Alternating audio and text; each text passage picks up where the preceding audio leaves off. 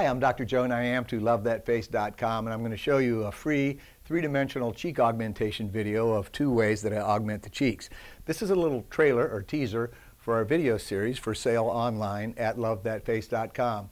We have high-definition, detailed videos and lectures with numerous procedures, really from fillers to facelifts, eyelids, facial implants, laser, otoplasty, anything that involves cosmetic facial surgery. You can see these videos and purchase them at LoveThatFace.com and enjoy this free video.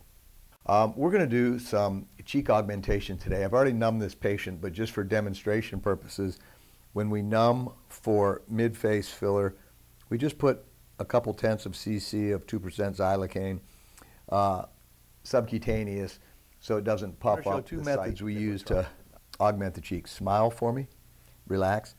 And the first method is what I call Olympic rings, and this is drawing rings on the infraorbital, the submalar, and the zygomatic region. The second method is kind of like a topographic map where we're kind of outlining the area that we want to fill, just like a topographic map, and the outer edges would be the low-lying edges on the map, and the central part would be the high. So what we're going to do is begin in the infraorbital region. This happens to be Juvederm voluma, so we're putting this kind of in the subcutaneous plane, and that's our first circle. Our second circle is out here where we want our maximum projection that corresponds with Hinderer's lines, and our third circle is over. So now we're going to put some Vaseline on this area, and massage is very important to homogenize the filler, and that's as good as we can get with one syringe, but that's certainly an augmentation, and that'll settle down nicely. So this is kind of the topographic map. I've redrawn it a little nicer, and so the big flat circle, that's going to be our deep injection. So we're more in the subcutaneous or the deeper subcutaneous tissue, and this is kind of a tri-level injection. So the next level would be more in the superficial subcutaneous tissue,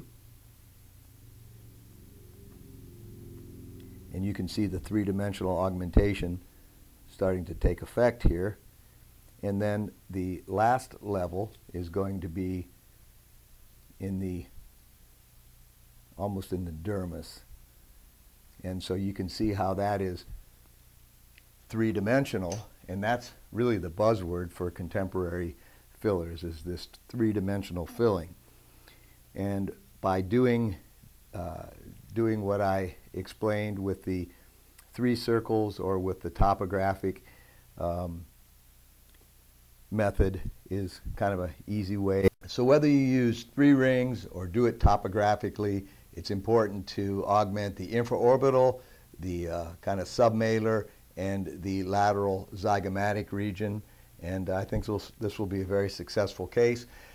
You know, filler, it's so easy to use. I could use probably 2 more syringes in here very easily, but we're trying to stay within budget. I'm Dr. Joe Niamtu, LoveThatFace.com.